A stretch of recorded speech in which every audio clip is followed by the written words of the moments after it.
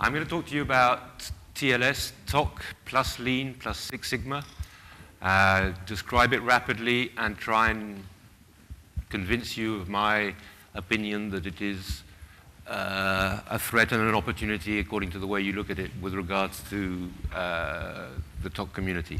The first point I'd like to make is that I love TOC. I just think we can be open about some of the areas of improvement. The definition of TOC plus Lean plus Six Sigma, of course, there are constraints, leverage points in a system, and you've got to find those and act on those. Okay? And the other thing is the throughput world. Don't try and make money by cutting costs. Make money by increasing throughput. It will, I hope, become very clear. For me, Lean is the Toyota way. Okay? And there's something else that I will be describing as bad Lean that looks like Lean, but it isn't. Okay? And it's got many things in there. And one of the things that people often say about it, and its name, leanness, pushes that way. It's about reducing waste, reducing mudas and stuff, but I believe it's a lot more than that. I'm going to talk very little about Six Sigma today because it's nearly dead. As a movement worldwide, it has been consumed by Lean. TLS, TOC plus Lean plus Six Sigma, is therefore, without destroying any of the elements, trying to see how we can do some 1 + 1 = 3 between these areas to create an even more powerful combined system without killing either of the elements. I've described good and bad Lean. Good Lean is the Toyota way, the Toyota system.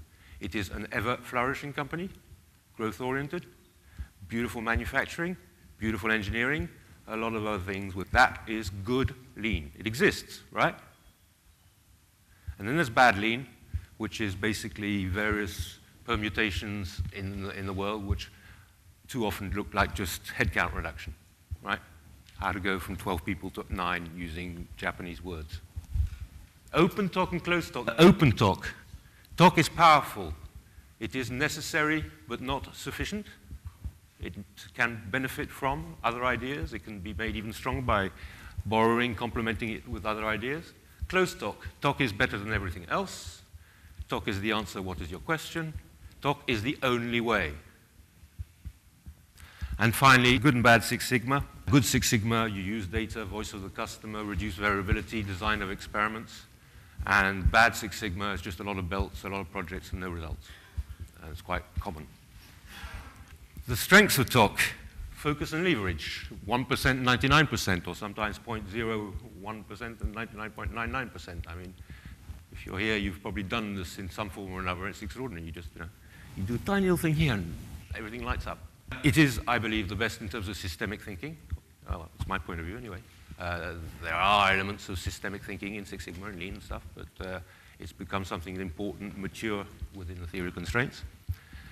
Critical chain project management, because today, I don't know what the market share is, maybe 2%, but I strongly believe we have the opportunity to make critical chain over 50% market share in managing projects in the world within 10 years. It's got no competition, it works, it's fantastic. It doesn't have the fight against Lean or anything else, and that is a real strength. The speed of TOC-based improvements, I don't know if anybody's seen one of my videos, which is the most watched. I improved the throughput of a company by 17% in 15 minutes one day. It can go very fast. Strengths of good Lean, there's a mistake there. It's not 99% of market share. The 99% market share is Lean in general, both good and bad. Excuse me, that's a mistake in my slide. What's impressive about it is that we have long-lasting results, not only Toyota in its 60 years. I've worked with many Lean companies that have been doing Lean for 30 years, 40 years. It's there, it's sustained, it's stable, it's not going to evaporate, it's not going to go away. Okay? And it's fairly mature, like everything. It's going to continue growing, changing, improving, but it looks like something now. More on good Lean. It's this obsession on the long term to look at 20 years ahead, 30 years ahead, 40 years ahead. Lean engineering, I'm very surprised and shocked. A machine that changed the world a long time ago described all this and said, they're very good in their factories, they're very good. It said they're very good at lean engineering, very good at designing things. Nobody's read that chapter. I don't understand why. Good Six Sigma, doing a good design of experiment on a complex system is remarkable, powerful, and so forth. Weaknesses of TOC.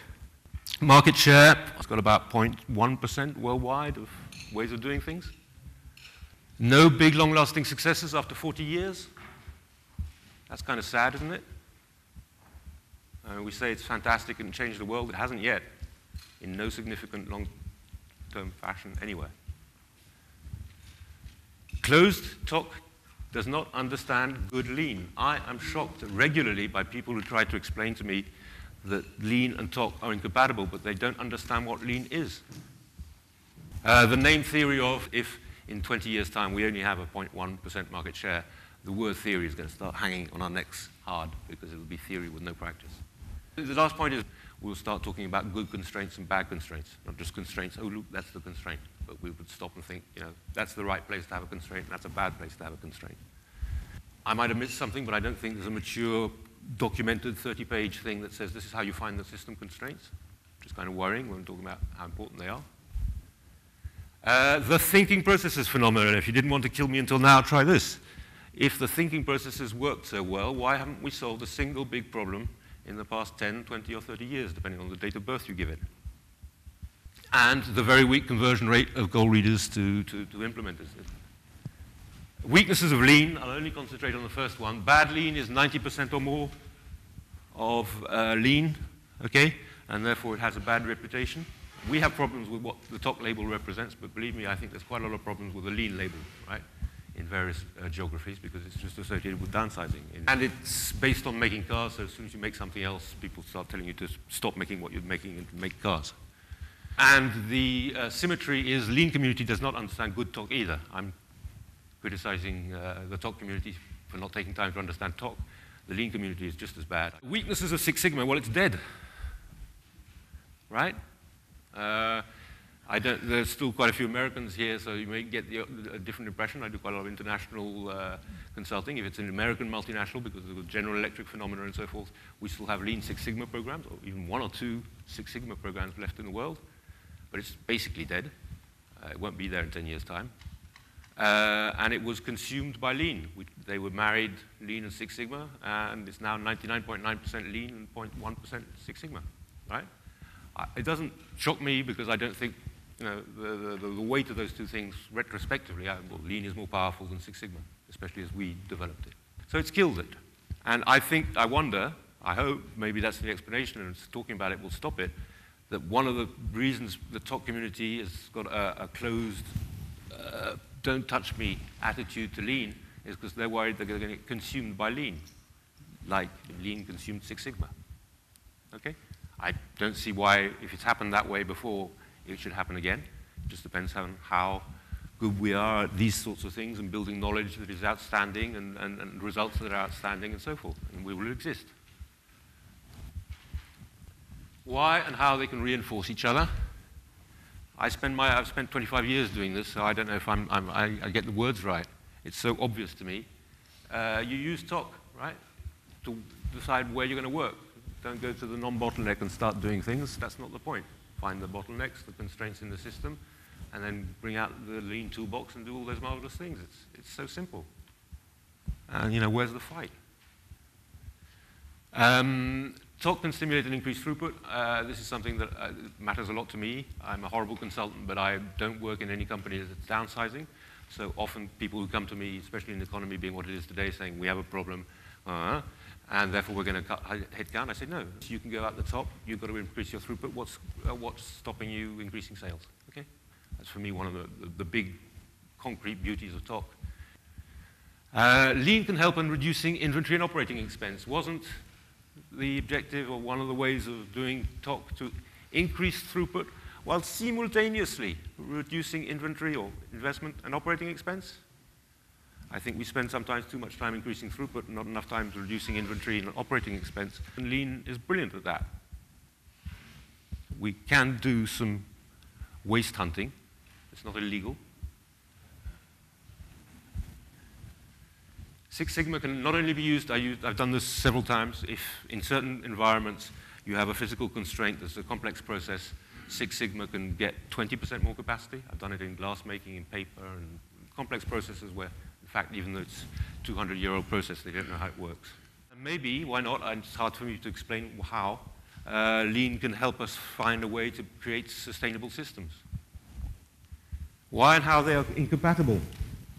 I didn't know what to do with this slide because I don't see anything.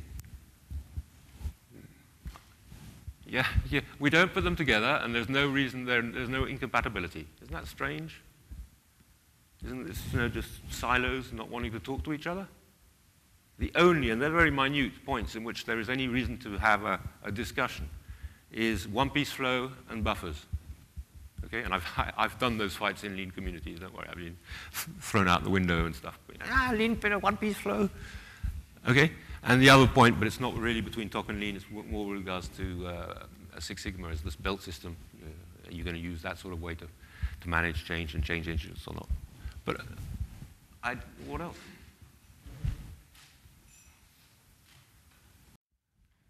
Is it a threat or an opportunity? It is an opportunity for open TOC and a threat for closed TOC. That's all I wanted to say, really. It's an opportunity for open TOC. It's a threat for closed TOC. Conclusion, good TLS is good lean, good Six Sigma, and open TOC. It's as simple as that. And I believe that's a nice opportunity that doesn't kill any of the components, and I don't see what the big deal is, really. As long as it stays with equilibrium, in particular between TOC and lean. Any questions or remarks? Please don't kill the messenger.